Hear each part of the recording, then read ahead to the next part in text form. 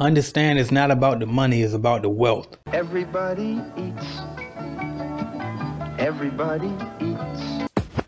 What's up, y'all? It's AJ Simmons here with the Everybody Eats channel, and I want to get right into it. I'm going to talk about it's not about the money, it's about the wealth. Listen to this.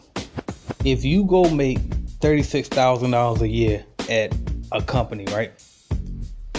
Or you can go and make $36,000 a year at your own company paying yourself, right? Let's say your company grosses about, I don't know, $300,000 a year, and you pay yourself $36,000 a year salary out of that money, okay?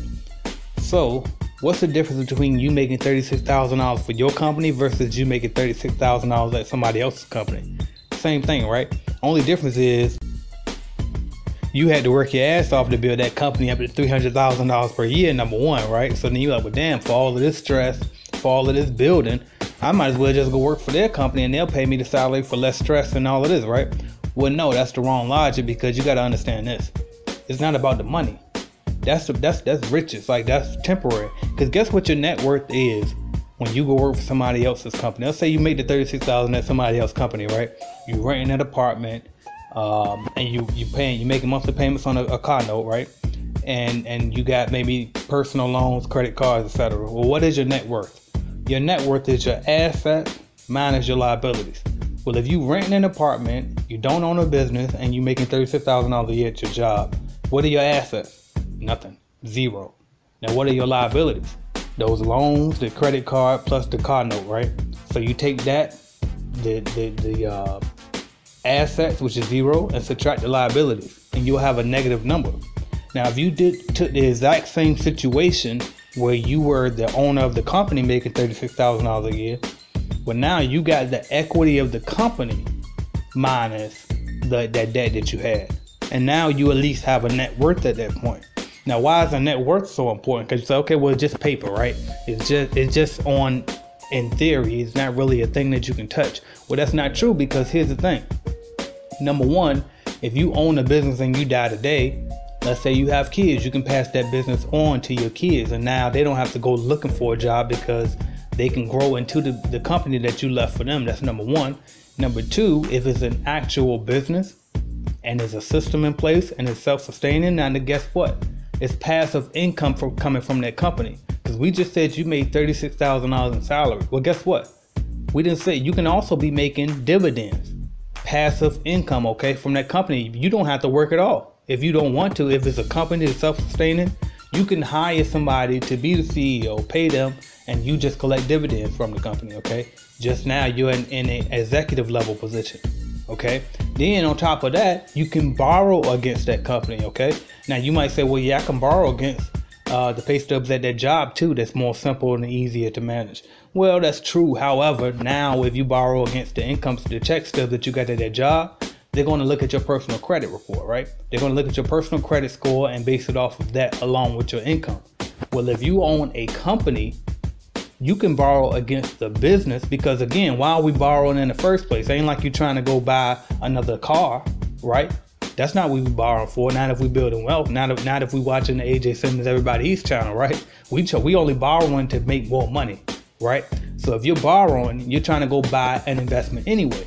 So what better thing to do than to borrow against the company that's already making you the money, so that way you can invest in another income source, okay?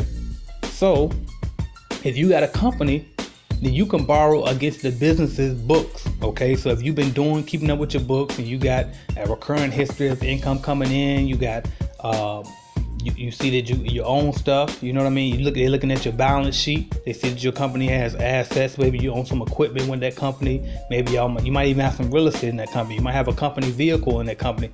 Anything, okay? But either way, you can borrow against the income sources of the company itself. The fact that the company generates revenue makes that company an asset that you can borrow against without a personal guarantee, which means they're not going to check your credit score, unlike if you were to try to go borrow if you worked at a job, okay?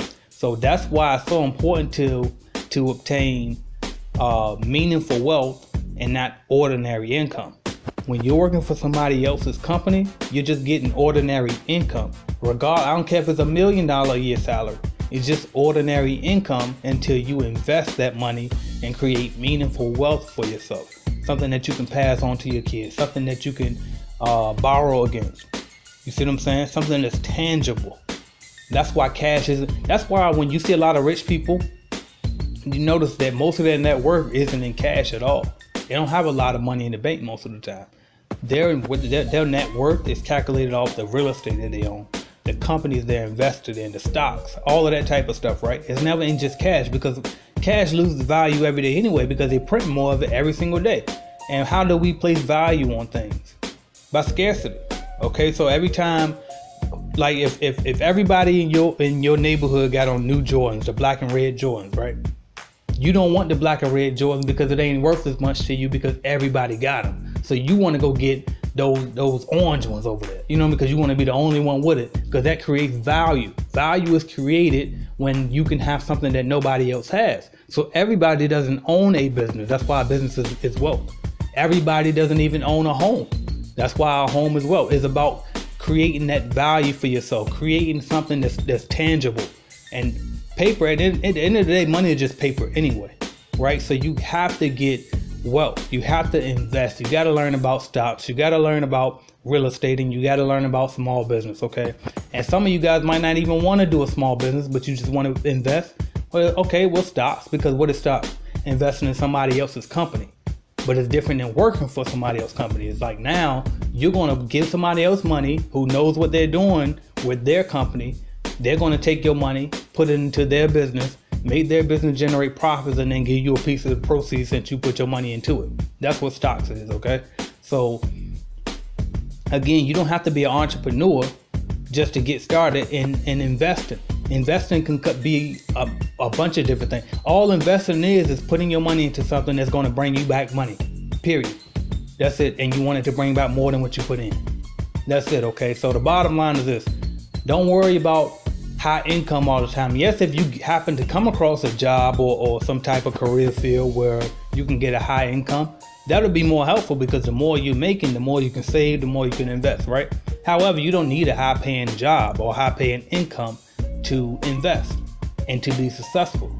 All you need is to learn how to invest, because if you really know what you're doing, you could take $100 and invest that and flip that into 1,000 and turn that 1,000 into 2,000 and so on, right? So it's not about how much you bring in, it's about how much you keep and then invest and make it multiply by more. Make the money your employee, okay? Thank y'all for listening. I'm AJ Simmons. Make sure you subscribe to the Everybody Eats channel, and I'll be talking to y'all tomorrow. Thank you. Look, hey yo, headed to the top, there ain't none of y'all stopping me. Used to say I never get a ring, Charles Barkley. Now I got a wife, got kids, own property. Bubble-eyed beans, that look like that bitch be watching me. Okay, I lied about the beans, but that was hard though. I'm still in that black act, but she starred though. Cause that's all it takes, fuck I'm flashing for. I'm on my grind, not no motherfucking fashion show. Look what you asking for, trying to buy a whole yacht. Me on the other hand, I'm trying to buy a whole lot, so I can sell them bitches. Young businessman, that's why I used to drop pounds, no fitness plan.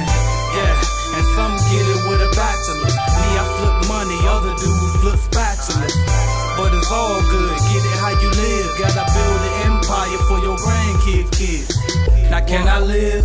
Cop me a crib, something with a lake view but not too big. Can I breathe? A drop is what I need, but not so I can stunt, just so I can feel the breeze. Can I live? Cop me a crib, something with a lake view but not too big. Can I breathe?